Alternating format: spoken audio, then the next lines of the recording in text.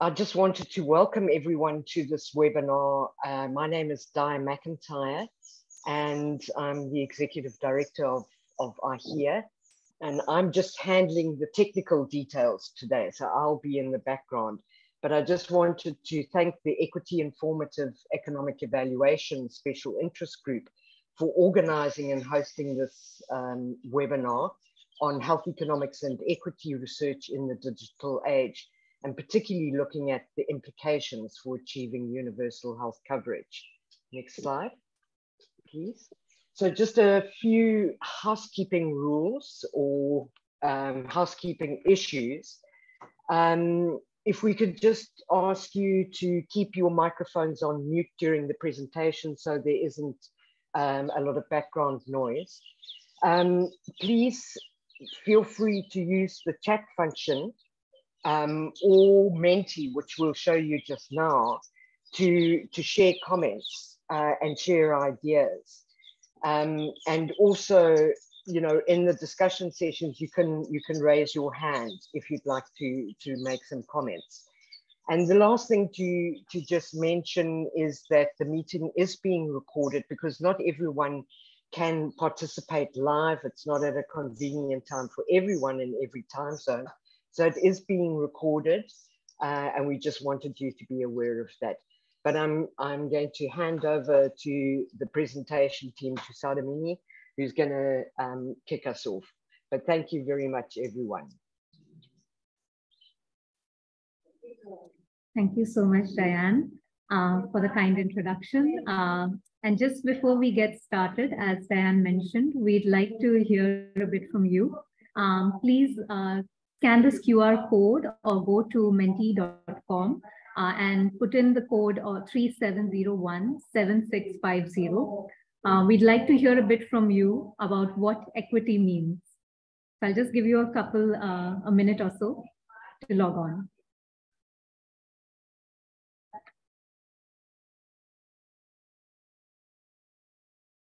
You'll be able to see the code. I'm just going to switch the screen now to another slide.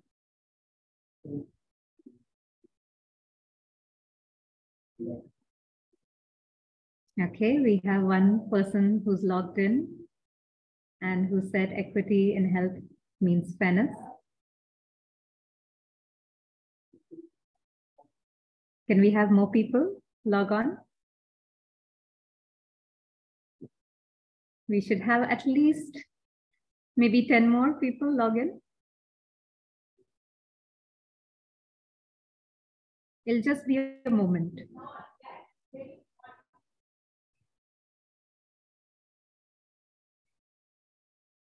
Okay, equal opportunity.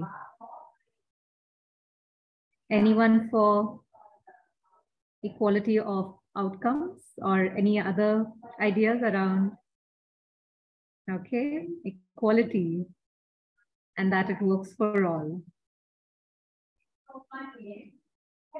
Okay, I'll wait for at least 2 more entries before moving to the next question.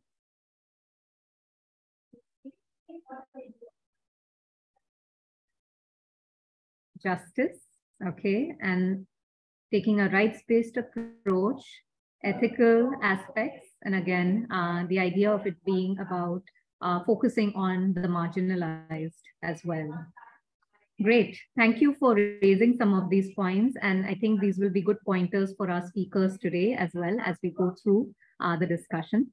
I'll move in the meantime to our next question, which is to just ask you, what do you think are some of the key challenges in conducting health equity research? Here, we'd like to ask you to pick 1 of 4 options. First, regarding that there are inadequate measures of health equity. Second, that there's a lack of methodologies for quantifying equity. And third, that the political support for equity-informed decisions is an area of concern. And fourth, any other. Can we have more people sign in? It's interesting to note that no one is as concerned around. Okay, so we do have people picking all 4 choices. All right. So hopefully that's whetted your appetite a little bit. How to click on it.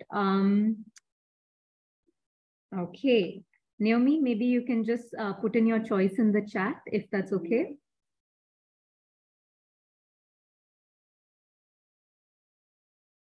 Methods, okay, all right. Yes, you do need to sign in to menti.com. Sorry, Naomi, yes, thank you.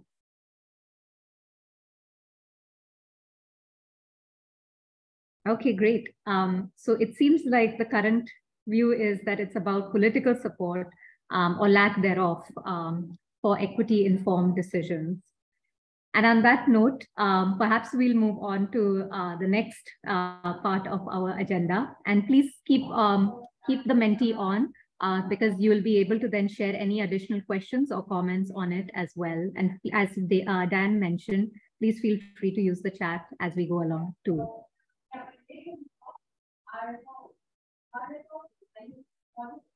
So, in terms of background, I think the reason why we are all here is because we do see that equity considerations in accessing health is an important area. But what we do see is that there's increased attention and recognition of it as a major issue in health economics as well. Within the context of COVID, we've also seen a rapid acceleration of digitalization of especially the health sector.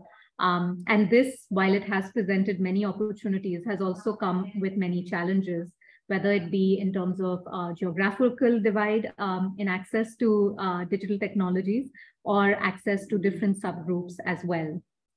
Now, digitalization of the health system is not new, and there have been frameworks that are available, and there is an urge or interest in using these more systematically so that we can assess the impact of health technologies in the system, taking equity into account.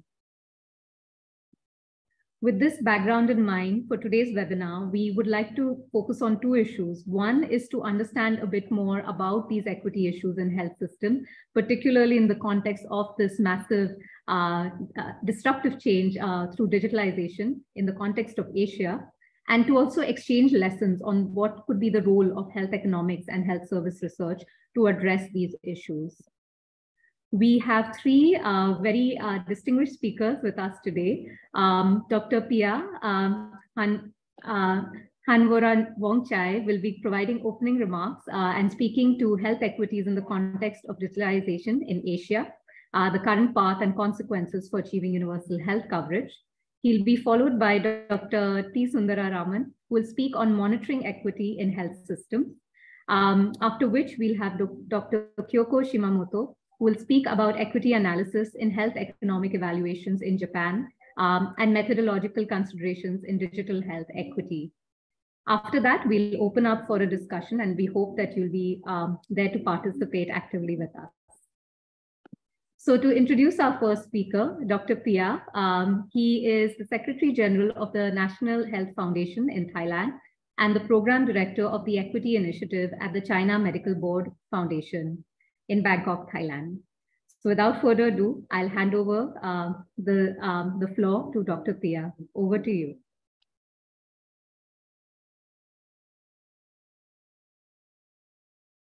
Thank you so much, Sodamini, and thank you, IHEA, for the opportunity to be here with you and to learn with you today.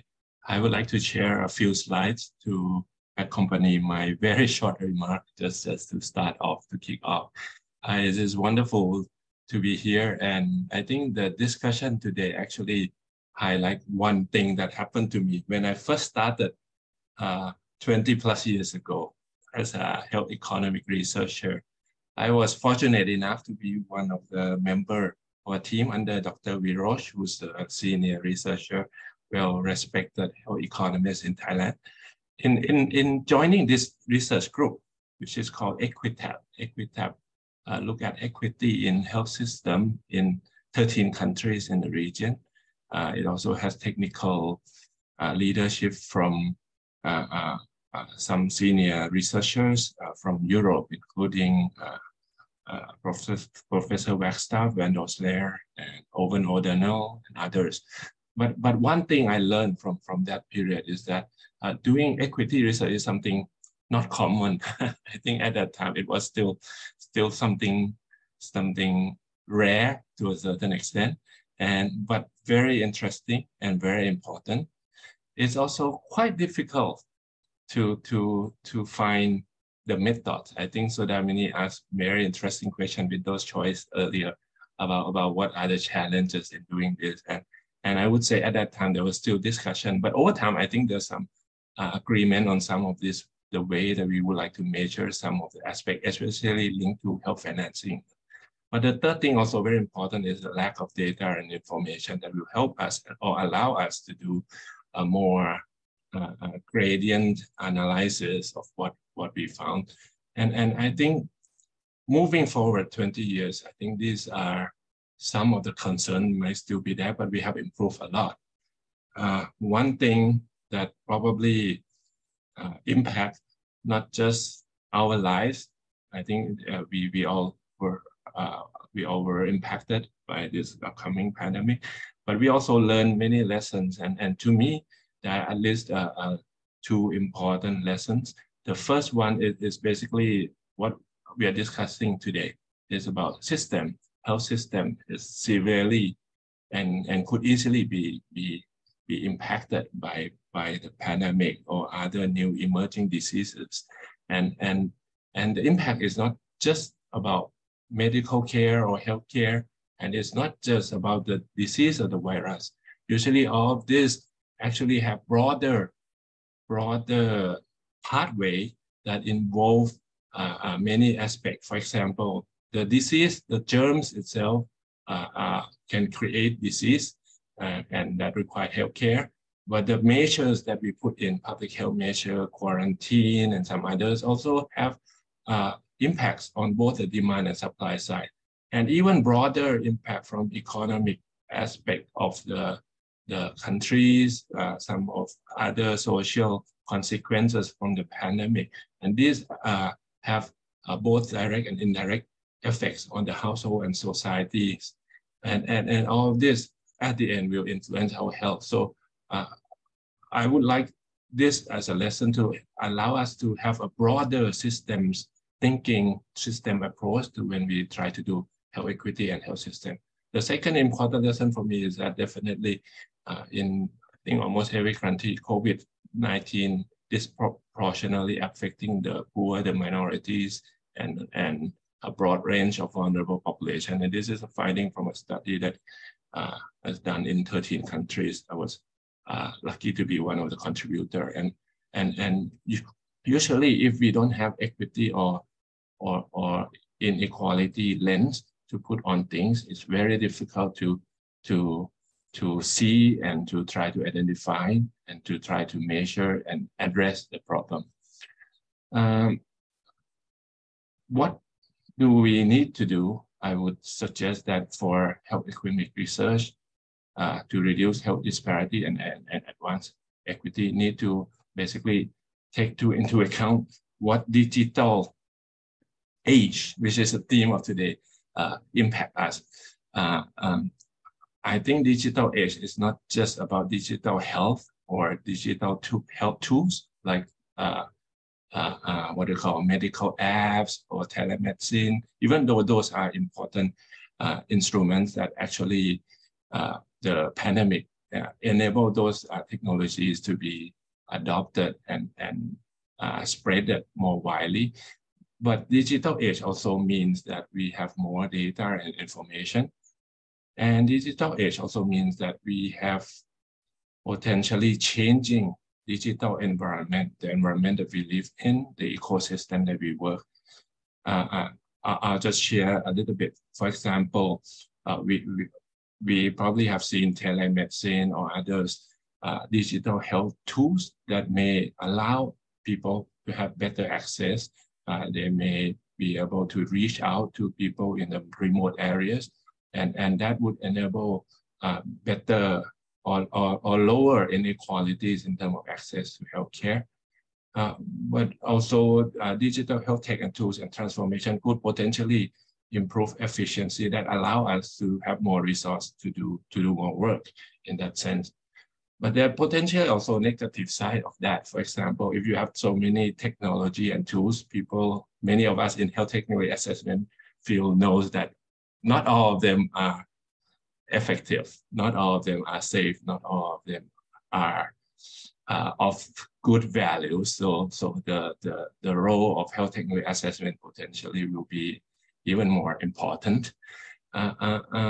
There's also potential negative implications in terms of the focus. For example, if your tools and technology allows only people who have good digital skills, only people who are in certain areas who have good internet to access them, then you may actually indirectly exacerbate inequalities from the digital divide in the ecosystem. And that, if you don't take into consideration, may actually lead to some impact on health equity. The issue about data and information also very, very important. I think in the past, I mentioned earlier, when we want to do health equity research, not easy and not much available. Data sharing is also difficult. But in the digital age, I think we have a lot of opportunities in terms of the availability of the data, not just medical care or treatment data, but there are broader set of information that at least now being collected both by service providers, but also by the patient or the people themselves. There's also public health information that are routinely collected, and all of this are easier to share. Doesn't mean it's happening, but at least in theory, it could be possible that we could also combine data from multiple sources to allow us to do better research, to build a better knowledge about the problems that we want to solve. And this is another important contribution that I think we could have. At the same time, we also need to be aware that data and information could, in the digital age, may be coming from certain groups of population, maybe limited to certain people who have digital access. And that means people who were left out, your analysis or your findings may be actually impacted by this bias. Similar to what we all know these days, that a lot of our clinical research were done with specific certain group of population. Like I was in a conference the other day, only probably about 5 to 10% of the what do you call clinical trial samples were of Asian. If we talk about that, majority are usually white. When we use the data from that, then there's a inherent bias or limitation in terms of what that means. And the last thing on the lower part is linked to the issue about digital environment and ecosystem. And I think this would means that we will be in the age where communication, sharing, and others would be done very much in the digital platform or digital media. But that also means that this ways of communication and others, including flow of data, would be could be easier. Could also means that some of it may have different ways of operation compared to what we have been familiar with in the past. And as a researcher, I think it's important for us to think and be prepared for this kind of changing digital landscape, digital environment, and how this digital environment and ecosystem also impact the people that we are doing study. Before ending, I think as the focus is on health equity research, I would call upon this nice frame by Kilburn that talk about research and health equity and disparities, which basically asks us to look at not just about detecting or define and look at the situation, but we would probably want research that allow us to understand and also identify potential pathway actions that will help us reduce equity. And I'm very glad to be here today to also listen to our two speakers who will talk about how they are planning or working on this kind of research, and also from all of you who participate, hopefully at the end of in the discussion part of today to be able to learn more from all of you. So I think that's it for me for now, and thank you, Sodamini, for having me. Yes. Thank you so much, Dr. Piya, for that nice presentation and highlighting how we do need to take a broader perspective. And I think your experience also shows how we've come a long way when it comes to research on equity, where there was limited methods, tools, and even people who were working on it. And now that's expanded to a broader group. So thank you for sharing that. I'll encourage those on participants to share or note any questions in response to Dr. Piya's presentation in the chat, just so that if you'd like to add, and we'll address them or we'll discuss them together towards the end in view of the time. In this instance, we'll move ahead to our next presenter, Dr. T. Sundararaman. He is the Global Coordinator for the People's Health Movement, and he's had an illustrious career leading institutions of academic institutions, and was also formerly the Executive Director of the National Health Systems Resource Center in the Government of India. Today, he'll be talking to us about monitoring equity and the challenges that presents. And without further ado, I'll hand over to Dr. Sundararaman as well. Over to you, sir.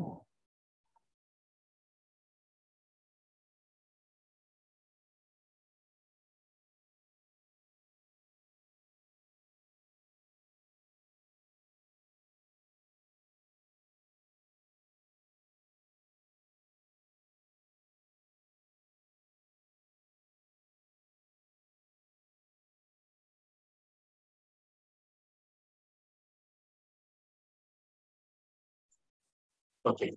Am I audible? Yeah. So this is quite a challenging topic, even without adding in the context of digitization. And that adds a new dimension to this problem.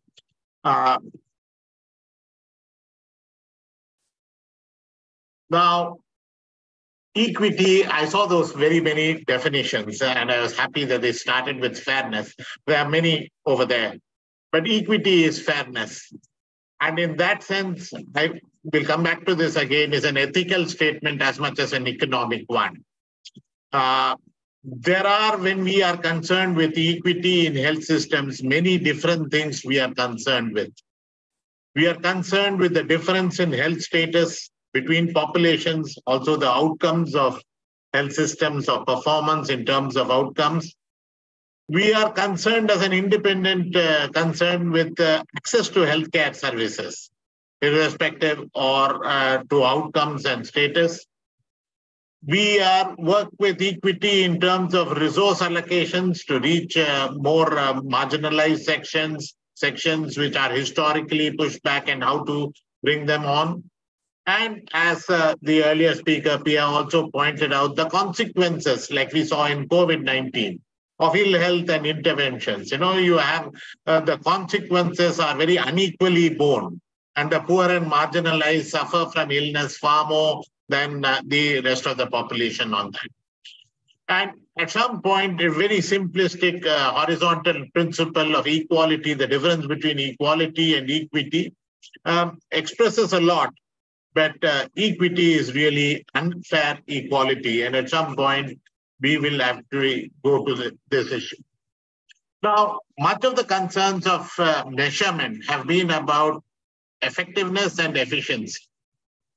With effectiveness, there is not so much of a conflict, but with efficiency, what is an inefficient allocation can be equitable, and an efficient allocation can be inequitable. In fact, many allocations that tend to prioritize inequity can be blamed as being less than efficient on that.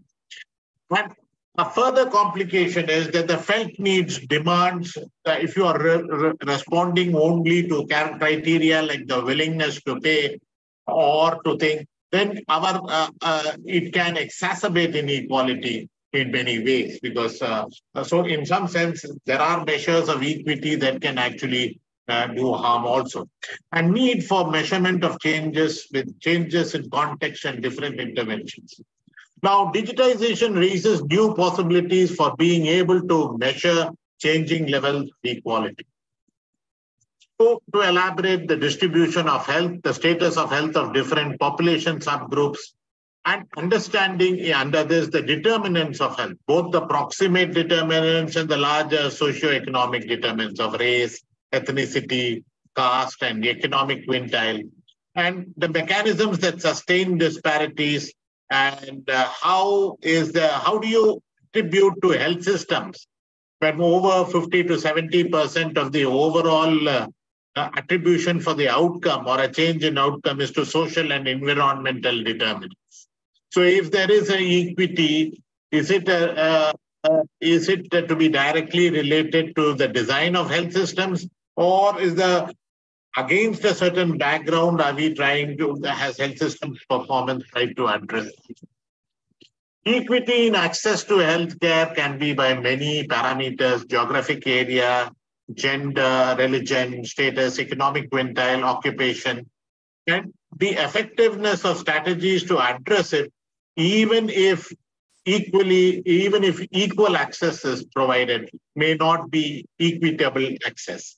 That problem is one of the things. And we see this much more with financial protection.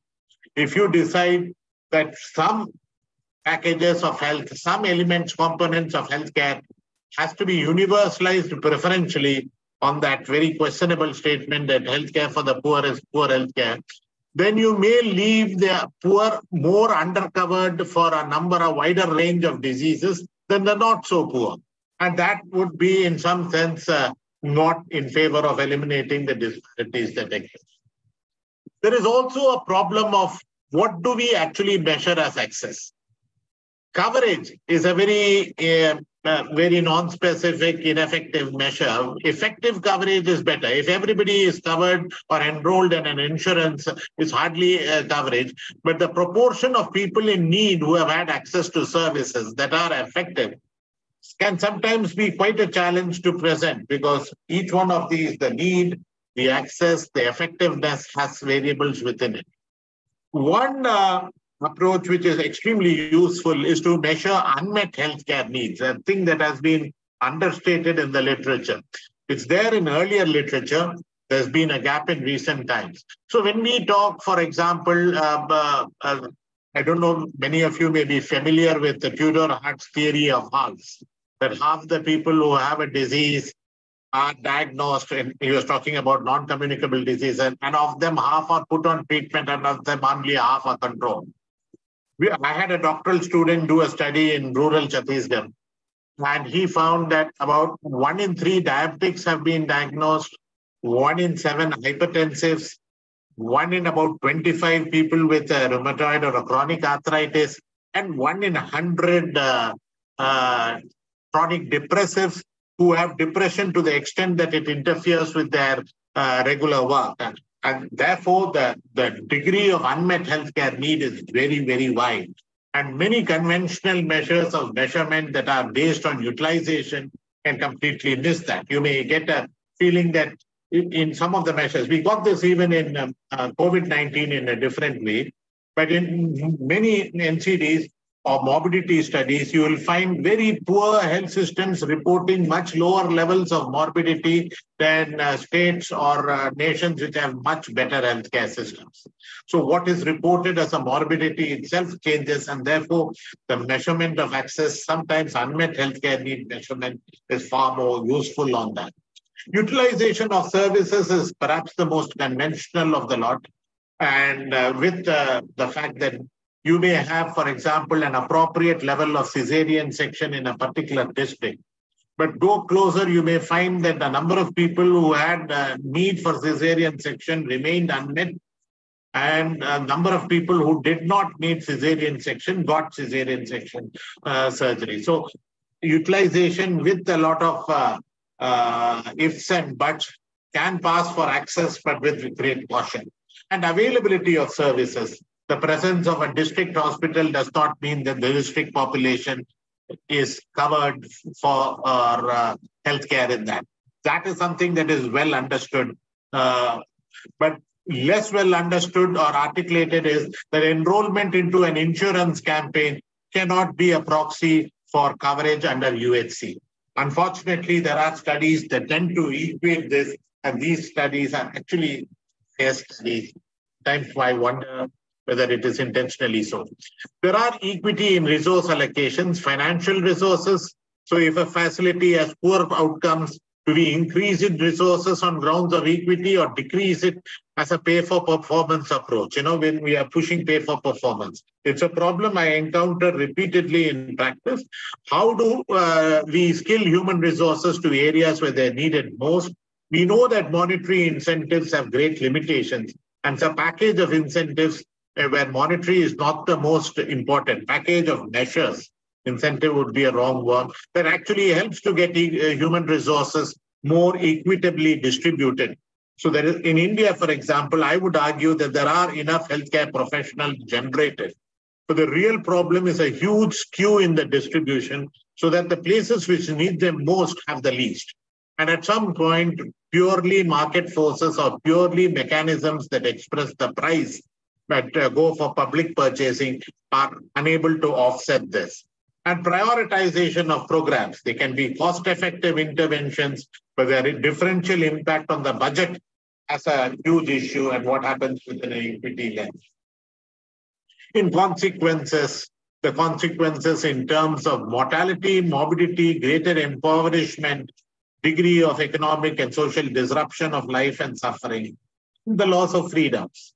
There's a huge human rights angle into this. And those who have already less freedoms are the people who are most likely to suffer the most, including starting from the prison, going into different degrees of migrants or stateless people. And at some point, these consequences tend to come much more heavily upon those who are more marginalized. Now, when it comes to economic evaluations, how far are we in this? I would submit there are two contexts in which this must be viewed. One is a context of what I would say near universality, where, for example, any country where only the exclusions to the package are satisfied is a good enough introduction to start with. Here, societal cost matters as clear commitment by the government to cover all costs. And of the total health expenditure, 75 to 90% is public health expenditure. And therefore, the societal thing, if you don't treat hypertension, you get far greater strokes and let us say kidney failures. This is a good argument to make in such a situation. But in a situation in an LMIC where if you miss the hypertension and it lands up in stroke, it does not get reflected in public health expenditure. It gets reflected incompletely in total health expenditure. It's compensated by an underconsumption of care. Then the whole systems of how you actually measure this matters. In LMICs, I think Thailand, Cuba, Costa Rica, to some extent Brazil and Sri Lanka have situations where you can actually say that this sort of context exists. But it is also, therefore, its use in priority setting becomes the trade-off is possible. In the usual LMIC context, governments cover highly selective parts of the needs, and the costs of non-coverage are not visible. And priority setting is largely a matter of being able to allocate more resources for.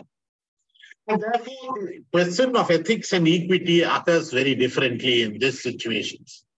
Political processes predominate in healthcare spending, often a positive sources, because it brings in a lot of things into the measurement that otherwise would not have come in. For example, food supplementation for malnutrition or even in tuberculosis came in far more through social pressures and political process. That cost effectiveness analysis followed, and for a long time it came in the way of essential measures that were required on that. And,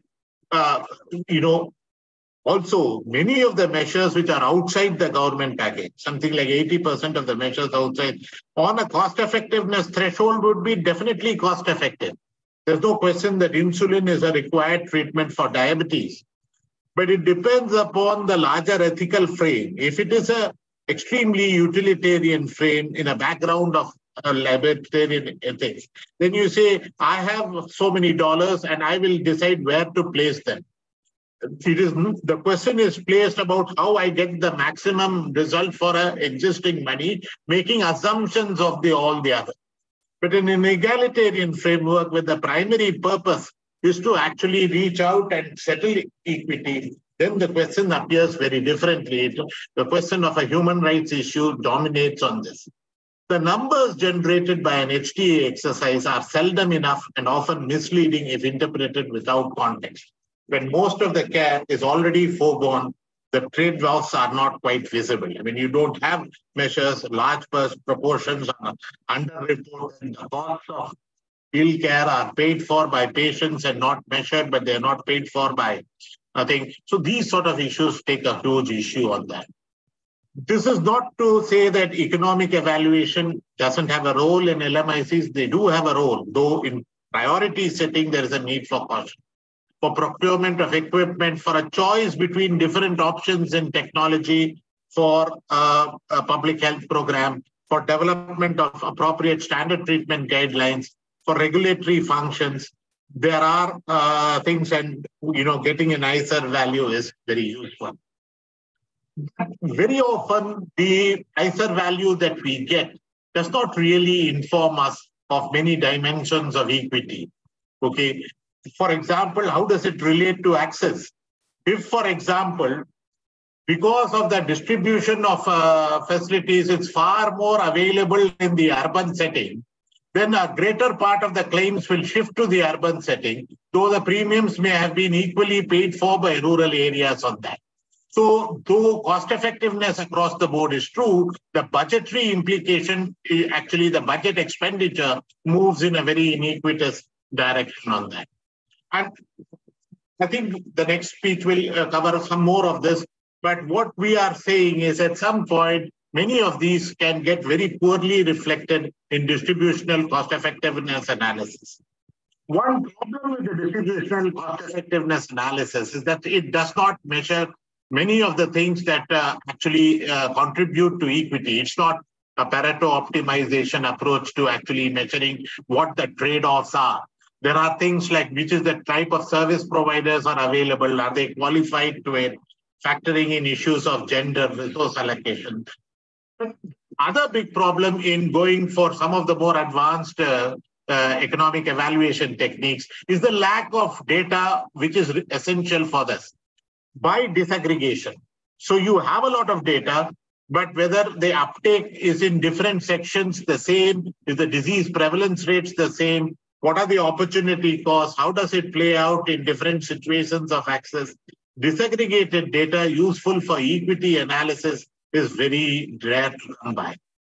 All our data sources are weak in generating equity-sensitive data. The civil registration and vital statistics is particularly weak on that. All our cause of death reporting cannot be per se. Potentially it can be, but it is not currently analyzed for different equity parameters. Survey data lends itself, but of which there are only 2 large surveys that are useful in policy level, and of which the latter one, the NSSO, has really not been happening for some time. So there's a problem with that. And the health management information systems suffer from incomplete data, again a lack of disaggregated data, and huge data gaps in the private data missing on that. Now, digitization could potentially make a big difference.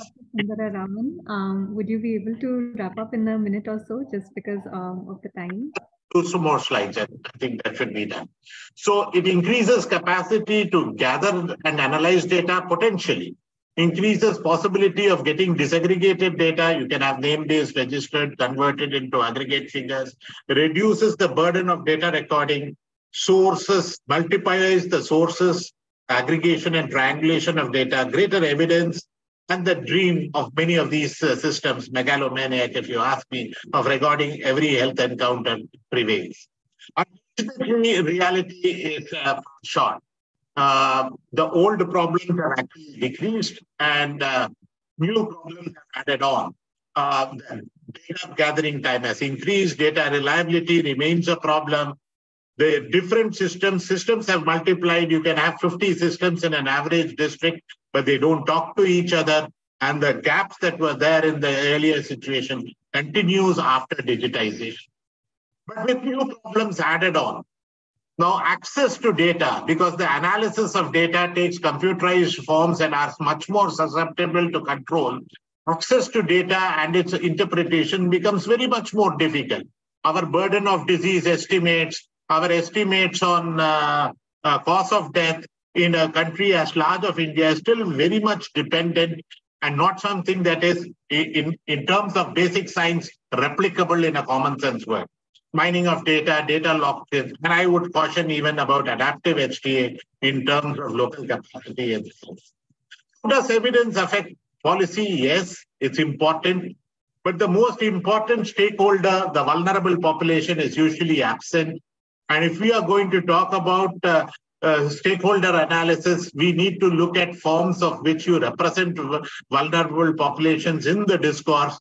And we must end with this caution that digitization, which was once the subject of reform, have any problem and you project digitization as solving it. Now we've reached a situation where digitization is part of the problem, and we need to see how we re-engineer much of what we do so as to serve the goals of equity. Thank you so much, Dr. Sundararaman, for really bringing our focus firmly back to LMICs and the challenges that are faced, and in some ways going back to basics. And as you very eloquently put, also how digitalization can really be used to address the issues that are confronting us in the health system. So thank you so much for that. I'd like to encourage everyone online to please share any questions on the chat or also on Menti. I'll post the code again in a moment.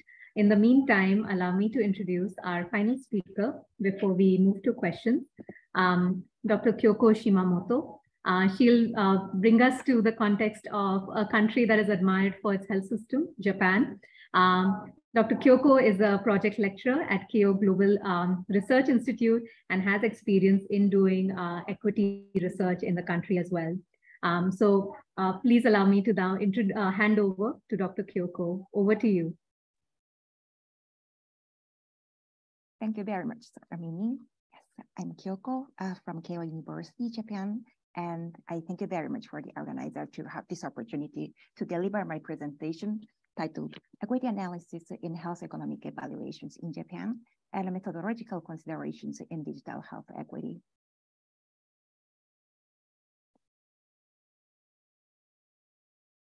And I have no conflict of interest. And I acknowledge the earlier presentations by Dr. Piya and then Dr. Sundararaman, and we are very much concerned about equity and the social determinants of health. And we hear equity, equality, and fairness that are commonly discussed globally, yet its implication, intervention, and impact differ greatly across and within the country. So following the COVID-19 pandemic, we are very much concerned about health and social gaps that persist, and they are even widening. So I wish to highlight our health equity research progress in health economics and outcomes research. We know that improving total population health and reducing health inequality, these are two important policy objectives, yet these may conflict. And we acknowledge standard cost effectiveness analysis focus on cost effectiveness in terms of efficiency, but not equity. So health equity considerations in the HTA process, in the Asia Pacific, these considerations are evolving in the following two approaches. Equity in process, that is, equity considerations are taken into account in the HTA process with inclusiveness, satisfactory approaches. And the other side of the coin is equity in research. And that is, equity considerations are explicitly applied in the evaluation methods and research activities. And globally, health equity considerations in the HTA processes are advancing. Yes, as also presented earlier, distributional cost effectiveness analysis, for example, and extended cost effectiveness analysis. And capacity building are progress also. And this year in June, online DCEA training was conducted by Professor Richard Cookson, University of York. And the recording is available on ISPO's website if you may be interested. And in this regard, I'd like to also introduce my health equity research project, namely health inequality aversion studies. As a background, the health-related social welfare function has been studied to articulate the trade-offs between efficiency and equity. And evidence exists from the European countries, for example, UK and in Spain, yet there is no such evidence in Asia Pacific. So I aim to advance health equity research in HERL, and particularly to understand the public views on health inequality aversion. My study settings include Japan, the USA, and possibly other countries.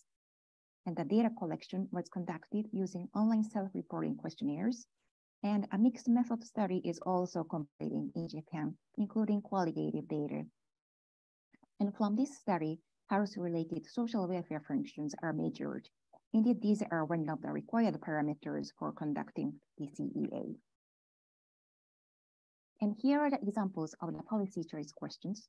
And 7 pairwise choices are employed between the 2 programs, and in which program A favors the rich and program B favors the poor, and each successive choice, the years in full health gained by the poor in the program B are gradually reduced. And these are the preliminary key results. And this classification system comprises 5 key categories and 15 specific categories, and according to the original UK study. And the 5 key categories include pro-rich, health maximizers, weighted prioritarians, maximum, and egalitarians. And in the analysis, the point at which the respondent switches or become indifferent between the programs was used to categorize the respondents and derive the level of health inequality aversion. And here are the preliminary key results. And I found that the majority of respondents are willing to trade off some total health in order to reduce health inequality in Japan. And the Japanese respondents think that health gains to the poorest fifths should be weighted approximately 6 times as highly as health gains to the richest fifths in Japan. Yet substantial heterogeneities are observed by demographics in Japan in terms of income quantiles and geographic regions. And also conceptual and cultural differences are also observed and under investigation in this qualitative study. So further comparative evidence would be expected in Asia Pacific and beyond. Next, I'd like to move to the second topic concerning digital health equity. And the COVID-19 pandemic has promoted rapid implementation of digital health care, and which has provided people with ongoing access to vital health services while minimizing the risk of infection. Yet we also are concerned that these solutions may have unintended consequences in terms of poverty, lack of access to digital health, poor engagement with digital health for some communities, and barriers to digital health literacy.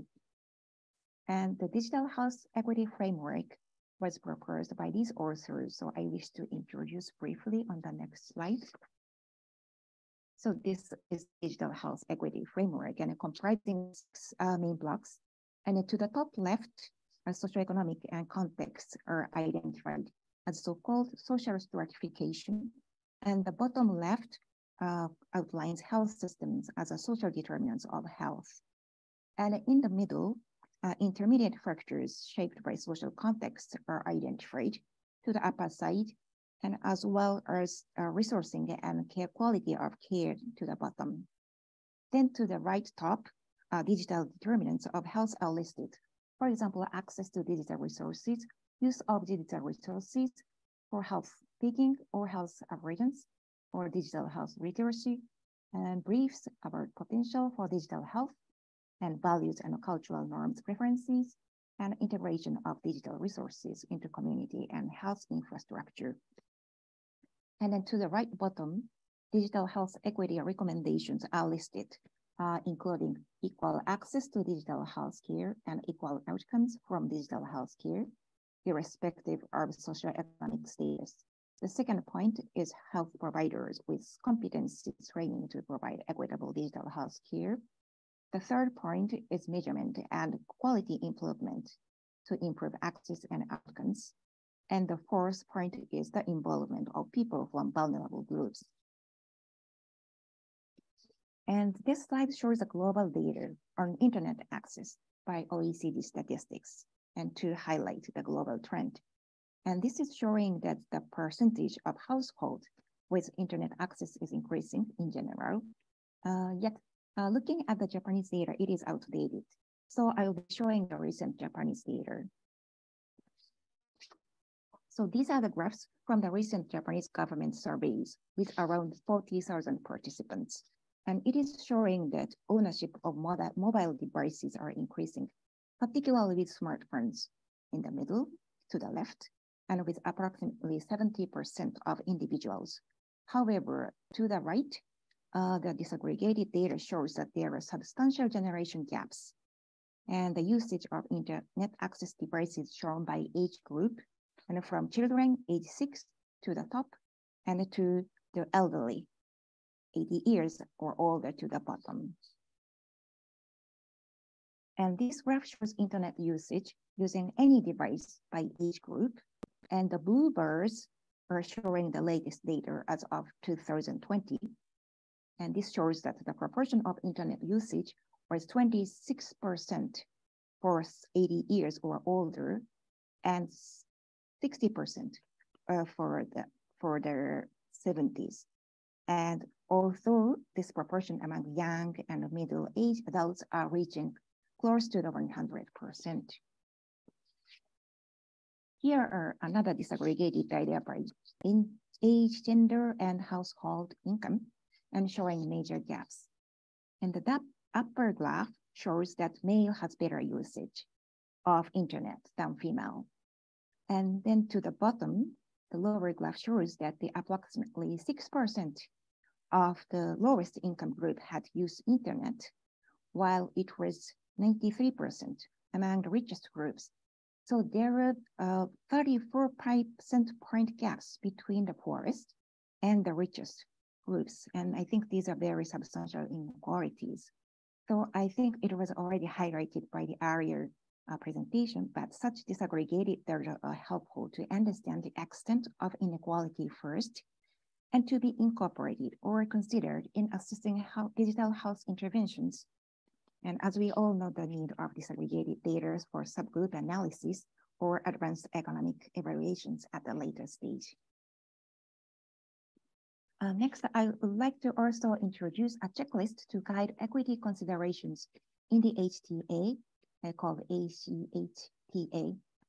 And this is framed to be considered at each one of the 5 HTA phases, and the key categories are defined as summarized here, including contextual considerations, stakeholder involvement, and methods. So here are examples at the evaluation stage. One of the defined category is outcome measures, and under which a key question asks, are the outcome measures chosen relevant to patients' perspectives? And the second key question asks, do outcome measures include the different aspects through which inequalities can emerge?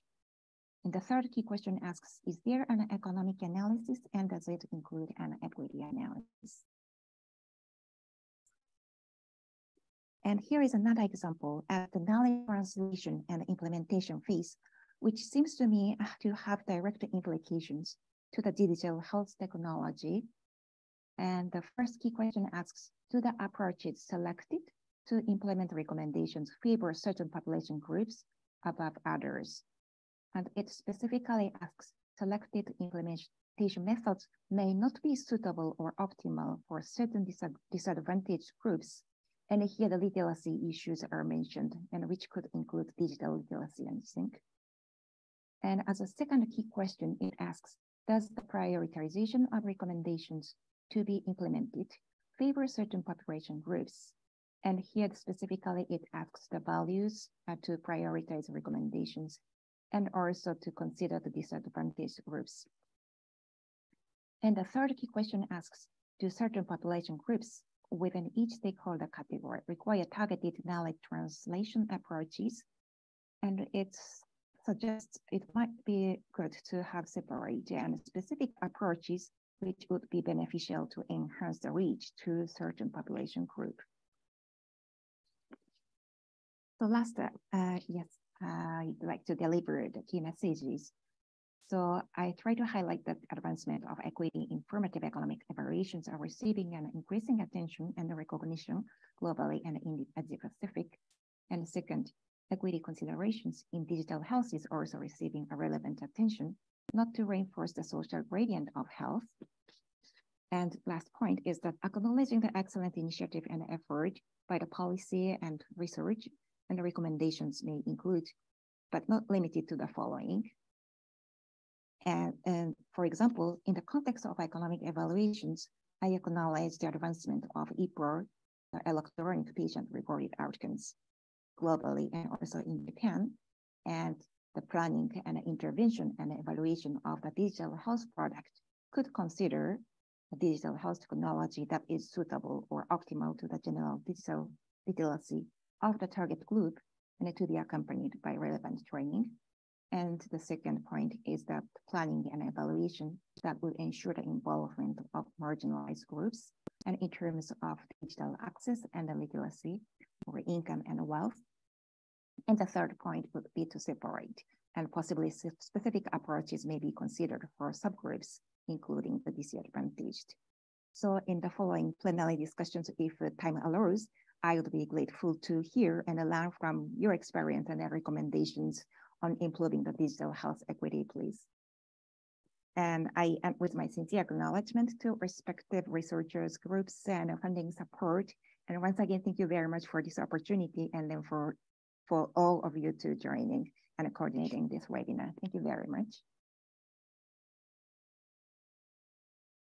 Thank you so much, Dr. Kyoko, and for showing us a practical example of applying a methodology in the context of Japan, and also highlighting how there are still disparities even with the elderly population, which is particularly relevant in the context of Asia, which is an aging society.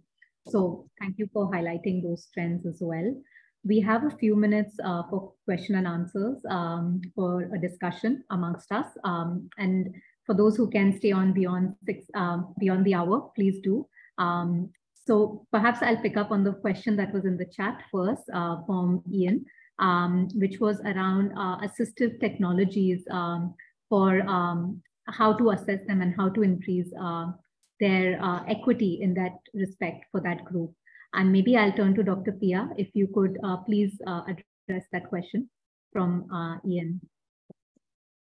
Hi, yes, I think very interesting question on highlighting the need for specific group, and actually is what Kyoko just highlight also in her presentation. Basically, I totally agree that we should pay more attention to those who need, and the question is how the current resource allocation decision is considering these different needs, and whether we would like to also trade some efficiency gain for equity benefits, and example from Japan and some other countries, a good example for us to try to make this into a practical policy recommendations. Yeah. Thank you so much, Dr. Piya. Not sure if Kyoko has something to add on this. Yeah. Please, Kyoko. Yeah, thank you very much. Yes, indeed. Yeah, I was trying to highlight this. Yes, inequality issues. Yet, yes, I think I'm still unable to really conclude what are the extent of the inequality at this point, as we still lack a lot of data and to undermine and to understand the disaggregation and the disaggregated impacts and also interventions and impacts. So yes, we hope we will, as a researcher, we will have more efforts and then to enhance the equity informative researches and to understand better on the reality. Thank you, Dr. Kyoko. We have one question also through Menti, and one question is around whether there are specific vulnerable groups that are at the top of the policy agenda, or whether this is defined on a policy by policy basis. Dr. Sundararaman, any thoughts on this question? Seated. if you are at a global seating, then we do have certain categories that form like migrant populations that have been the focus, large displaced populations, which require effort because no nation would fully own up to them.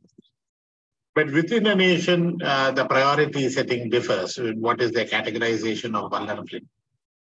Broadly, vulnerability by geography is easier perceived and addressed.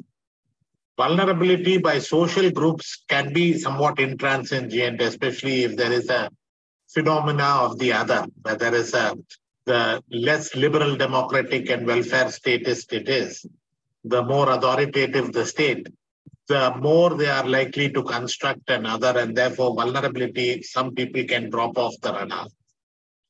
But I think a very under-informed section of vulnerability is also both certain occupational groups in combination with the urban poor. So whereas the rural still attracts visibility, things like sanitation workers in the urban space, homeless people, commercial sex workers are somebody which are in the margin. So if the question is, what is the state most concerned about, then it's likely to be a large marginal group with a certain considerable political clout. If it is, what are the major vulnerabilities as a overall academic I am looking at more often? I'm looking at groups that the state has in some way failed. So these are very, very different ways of looking at it. So there's no easy answer to it, but perhaps down that line.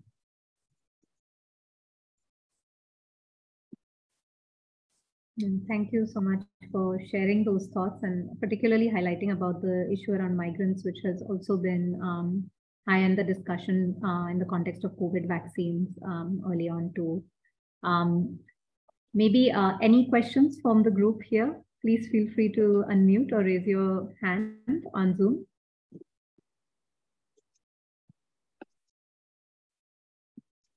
Maybe then I'll ask some of the other colleagues as well to reflect briefly. One of the issues that was highlighted was around, especially for low and middle income countries, was the challenge of data and even in the context of digitalization. And I'd like to maybe pose the question to our other speakers. Dr. Piya, any reflections on that and whether there's any headway and what that means going forward? But perhaps you could reflect in the context of Thailand. Just maybe, sorry to repeat, the key part is on the action for equity, right? Yes. Yeah, I think this is something that has been in the at least public health agenda for a long time, and it reflects in how we have universal health coverage and how we, well, not universal health, let's say, but universal coverage of health insurance. At least I still wouldn't want to say universal health coverage in the sense that because there's still people who are not accessing due to others, but at least financially they have access, they have coverage.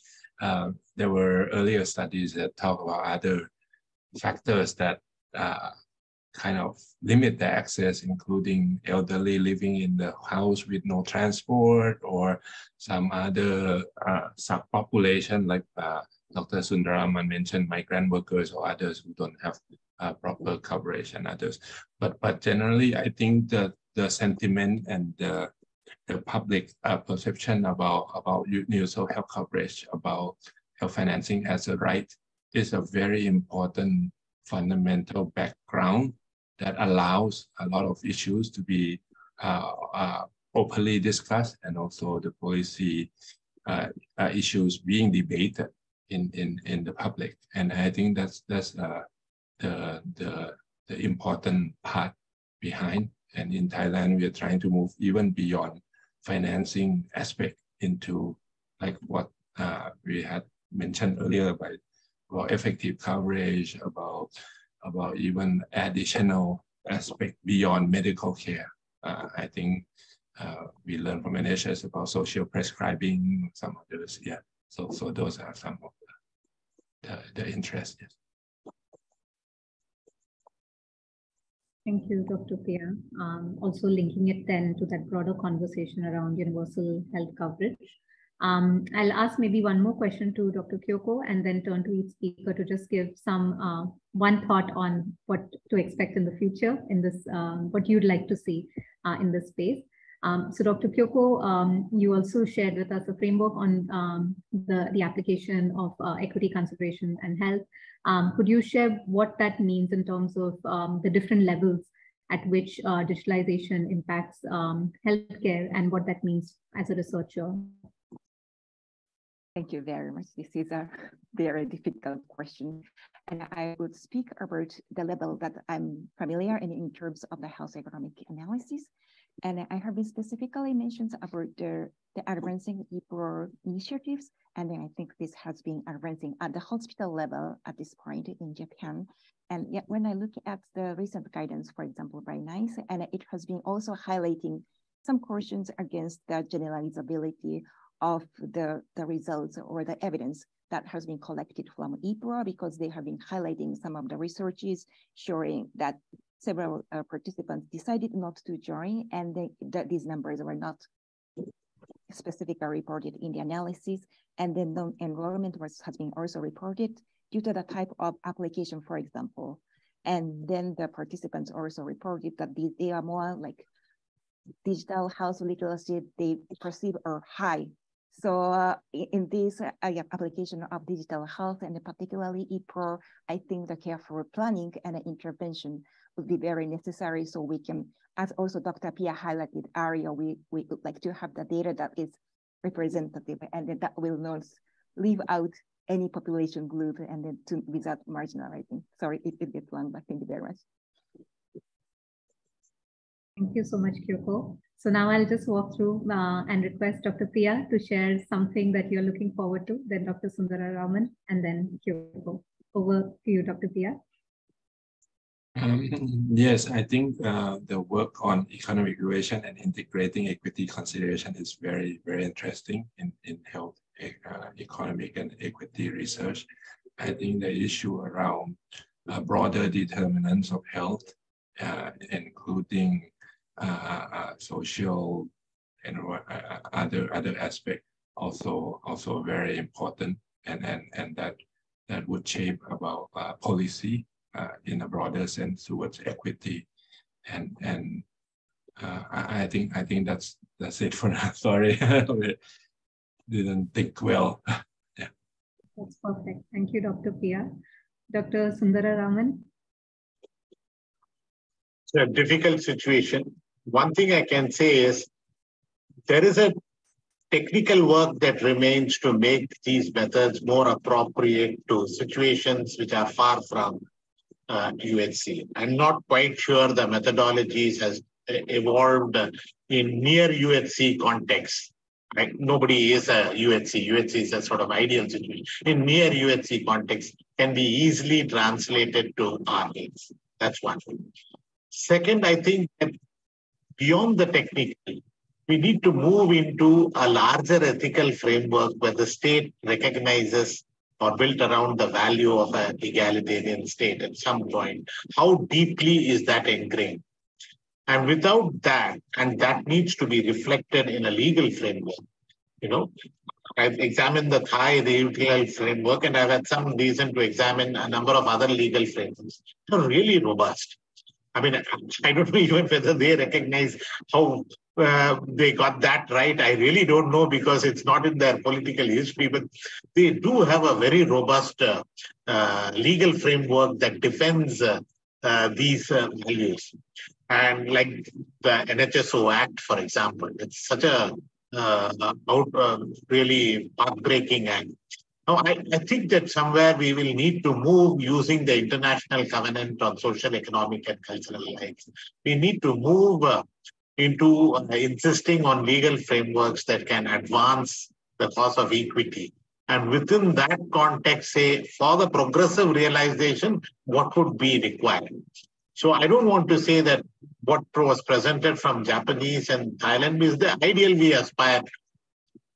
But for us now, there is some distance to travel, and we will need to travel both in the political space and in the technical space simultaneously. Thank you. Thank you so much for that, Dr. Sundararaman. Kyoko, over to you for your take. Thank you very much. Yes, I have just started my journey in doing the health economic research in Japan, and we still have a lot of steps to move forward. And yes, once again, I wish to stress that in order to measure the equity, we really need to have the disaggregated data. And that has been also one of the challenges in Japan. And I noted that on the commemoration of the UHC Day, I have checked what are the key facts that they posted. And one of the key points is that still inequality continues to be fundamental challenge of UHC, and as aggregated data masks within country inequality in service coverage. And that still continues, I think, in Japan. So I hope we will have better understanding first to understand inequalities, so we will have correct steps move forward. Yeah, thank you very much. Thank you all for pointing out to where we are now and where we need to be in the future, and your aspirations from 3 different perspectives. It's been a very stimulating presentation and discussion as well. Really appreciate your time today, and many thanks to all the participants for joining and for staying with us until the end. And many thanks to Dee. Over to you, Diane. Any closing words before we keep? All right. Please. No, just thanks again for organizing this. Absolutely fascinating presentations, and it's always good to get presentations from diverse contexts. Some that are close to UHC, others that are far from it, and also in terms of different levels of inequality within the country, from an income perspective, and in terms of income levels, high, low, middle income. So I found it really thought-provoking, and thanks very much for organizing it, and thanks to all the speakers. And the recording will be uploaded in the next couple of days on the iHear YouTube channel. So you can please let people in your networks know that it will be available. Thanks, everyone. Thank you. Bye. Bye. Thank you very Bye. much. Bye. Thank you so much. Thank you. Bye.